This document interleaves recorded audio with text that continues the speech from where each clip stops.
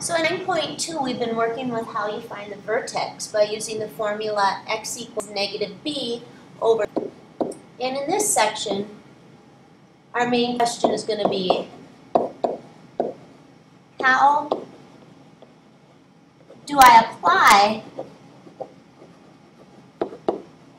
this formula? And maybe we should put it in parentheses here. What formula am I talking about? The one for finding the axis of symmetry, which is the x-coordinate of the vertex. How do I apply this formula to a word problem involving, and what we kind of call it is projectile motion, but it's where something's being thrown or tossed. So let's just, a problem involving a thrown object. Let's put that on there. A thrown object. What I'd first like to do, though, is have you page ahead and make sure we can successfully find our axis of symmetry and our vertex on a non-word problem. So remember, it's actually this one we find first, even though sometimes they ask us to do it second. The formula for the axis of symmetry is x is equal to the opposite of b over twice a. It's a line. And when we go up on here, we have an a of 1, a b of negative 4, and a c of 1. So we'd say x is equal to the opposite of b, which would be 4, over twice a, which means x equals 2 is my axis of symmetry. The vertex lives on the axis of symmetry, so its x-coordinate is also 2. And to get the y-coordinate, I have to go plug this in, because it says y is equal to, for every point on that curve, your y is equal to x squared minus 4 times x plus 1. So in this case, it'd be 2 squared minus 4 times 2 plus 1. So it'd be 4 minus 8 plus 1, or negative 4 plus 1, or negative 3. So I go down to these graphs down here and find out which one has an axis of symmetry. By the way, we can use other things to help us out since it's multiple choice. Because the A is positive, we know it opens up or it makes us smile. It's got an axis of symmetry at 2, so I didn't even really need to know the vertex was at 2, negative 3. I know that B is the correct answer for number 1. And we'll just do 2 of these just for a quick review. So on number 2, again, to find that axis of symmetry, it's the line x equals the opposite of b over twice a, which would be the opposite of negative 8, which is 8, over twice a. And this is a, b, c. We get 8 divided by negative 4, or negative 2. So the line x equals negative 2 is my axis of symmetry. Also, because this is negative, I know it opens down. That's probably all I need in a matching situation, so let's go see which one opens down and has an axis of symmetry at x equals negative 2. This is no, it's making a smile, so it would have let in a positive. This one's opening down, but its axis of symmetry is at x equals 1. So here it is, right here, letter D. It's opening down. Its splitter, or its axis of symmetry, is the line x equals negative 2. And here's my vertex sitting here at negative 2, 5. Let's have that fall out with the formula, just with one more bit of practice. Remember, the vertex is living on the axis of symmetry, so it has an x value of negative 2. To get the y value, I use my model that says y is equal to the opposite of 2 times x squared minus 8 times x minus 3. And I want to know what that y value is when x is a negative 2. So, using my rule of order, negative 2 squared is 4, times negative 2 is negative 8. Then I'd have negative times a negative makes a plus 16 minus 3. Which is going to give me an 8 minus 3, which is 5. So that formula and that process coincides with the graph of letter D. So just 2 of the non-word problems. Now I'd like to go back and we're going to do the word problems. So what we do is we're going to apply this concept of a vertex to find the height of an object that gets thrown or tossed. Anything that goes up must come down. This could get applied to something as simple as a football or something as complex as a missile. But what goes up must come down, and this is a physics model that gives you the height of the object after any given time. T is time going in, so it's kind of like your x. H is height coming out. And there are two things that control basically the height of, let's say, a football when you throw it. One would be the speed at which you throw it, which is called its velocity. Velocity actually can be positive or negative, but in our case we're going to have it be positive because we're not going to be throwing things backwards or going in reverse. So for our purposes, velocity is the speed. That obviously will affect how far a football goes. If I just kind of give it a little tiny toss without much initial speed to it, it's not going to go very high. Likewise, this is the starting height. If I throw a football off the top of a building, it's obviously going to get way higher than if I threw it from ground level. So we've got some variables going in here. H stands for the height in feet of the object. T stands for the time in seconds. V stands for velocity, which for our purposes is going to equal speed.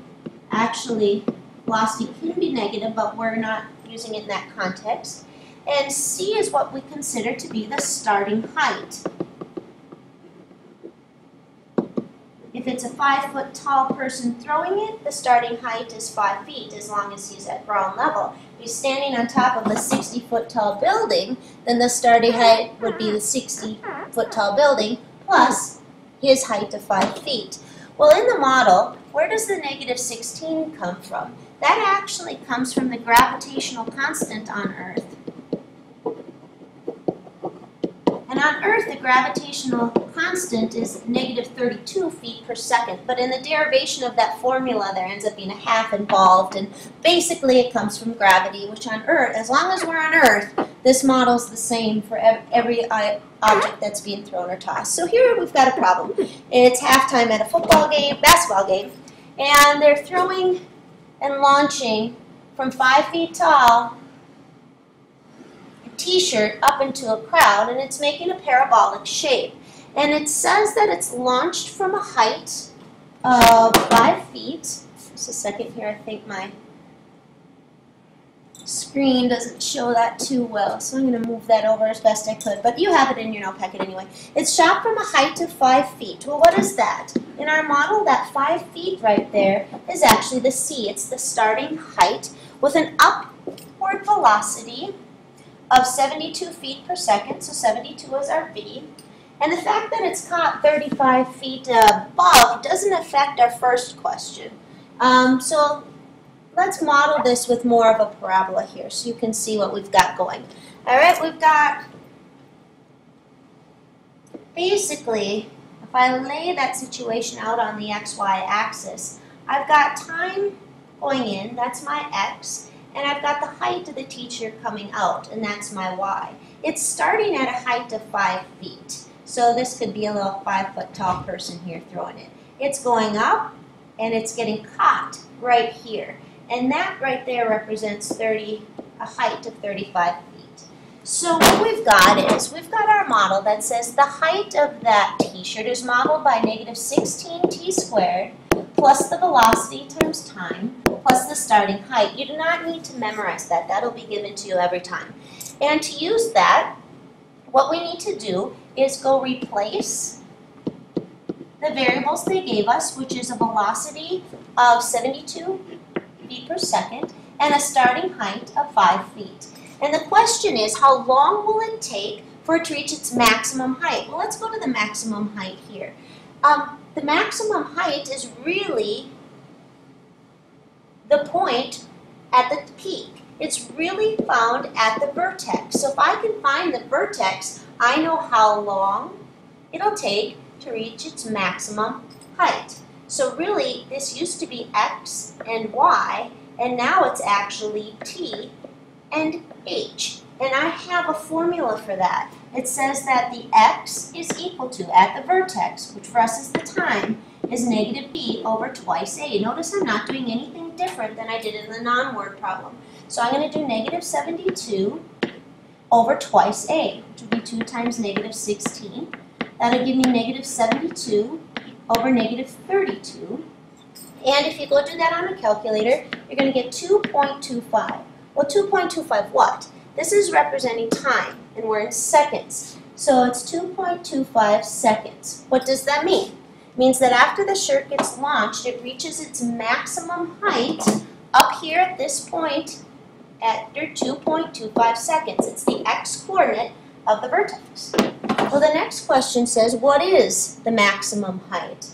Well, really, I'm asking you, just like we did on those last problems, what's the y value at the vertex? I know it maxes out 2.25 seconds in, but how high does it get? Well, to determine that, we go to our model, where it says our height is equal to negative 16 times time squared plus 72 times time plus 5. Right here, I have a model for this situation. I want to know how high it gets after 2.25 seconds. So I just go plug a 2.25 in here. And what that means is you need to go get a calculator and figure it out on the calculator. And if you do, and enter it correctly, you'll get 86 feet. So after 2.5 seconds, the t-shirt reaches a maximum height of 86 feet. When it asks for the range that models the height of the t-shirt, this is kind of a little extra question. We don't always test you on this question. But just to repeat, it started off 5 feet. It went up, it peaked out at 86 feet, and then somebody caught it 35 feet up into the crowd. So remember, this point is the point 2.25 seconds in, it reached a maximum height of 86 feet.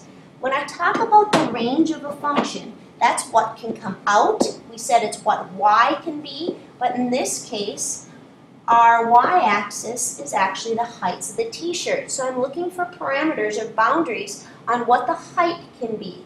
Well, but because it was caught up here in the crowd, and because it was launched from a height of 5 feet, the lowest that t-shirt's ever going to be is 5 feet. The highest it's ever going to get is up here at 86 feet. So when I talk about the range, I'm kind of talking about these horizontal lines that trap the parabola within it. What are the possible heights? And I'd say that they are between 5 and 86. Never will that t-shirt be below 5 feet, and never will it be over 86 feet. And usually we write that algebraically like this. And again, range is generally considered y, but in word problems, that y-axis represents something. In this case, it represents the height. So let's go on to the next one and do one more here. So I've got a very similar problem. On this one, I've got my height, and remember our model, negative 16t squared plus velocity times time plus starting height. And in it, they gave me the initial velocity. It's a ball being kicked. It's got an initial velocity of 64 feet per second, and it's being kicked from a height of 2 feet. Well, what that means is I got a little foot here, kicking the ball, it's going up, and it's coming down. Well, let's put that on the coordinate system here. All right, it starts at a height of 2 feet, it goes up, and it comes down. I am being asked when will it reach its maximum height, aka where's the vertex, all right? This is time, this is height. So x is time, y is height. Well, x is equal to the opposite of b over twice a. And in this case, it's representing my time, or how long it takes to get that high up. So I do negative b over twice a, which ends up being 2. So what that means is after 2 seconds, that ball is the highest it'll ever be. And the next question says, well, how high did it get? Well, again, in order for me, I know that after 2 seconds it peaked out. How high did it get? I go back to my model, and I say its height is negative 16 times squared plus 64 times the time plus 2. And I want to know how high it gets after 2 seconds. And when you go plug that in on your calculator, you're going to get 66 feet. So the maximum height is 66 feet. And I might get cut off here, I'm almost done. But for the range, again, the range is represented by the parameters, what can come out of the function, what can the heights be. Well, the lowest on this one, the height ever is actually 0, because nobody caught the ball. It didn't say that. It must have hit the ground. So my height is always going to be greater than or equal to 0, and it maxed out up here at 66 feet. So that's the end of this section. Have a great day.